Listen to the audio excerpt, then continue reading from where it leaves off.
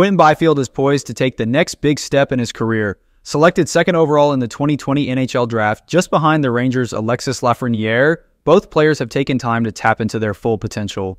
Lafrenière made significant progress last season, and while he could take it even further with first-unit power play minutes, but that's a discussion for another video, Byfield is now showing similar growth. Last season, his first full campaign with the Kings, he made huge strides, setting career highs with 55 points, 20 goals, and 35 assists, all while averaging just 16.29 of ice time per game. This season, he's expected to see more minutes, and with that, even greater contributions.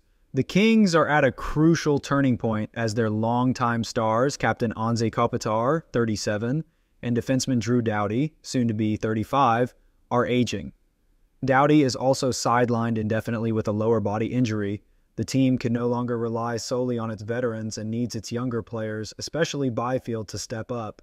He's expected to return to his natural position at center after playing mostly on the wing last season and will likely see time on the second line and first power play unit.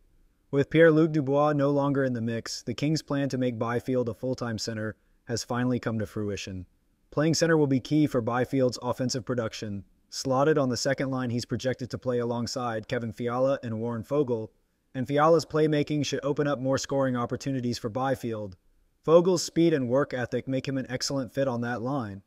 After a breakout season, Byfield became a restricted free agent and earned a 5-year, $31.25 million contract extension, locking him in with the Kings through the 2028-29 season.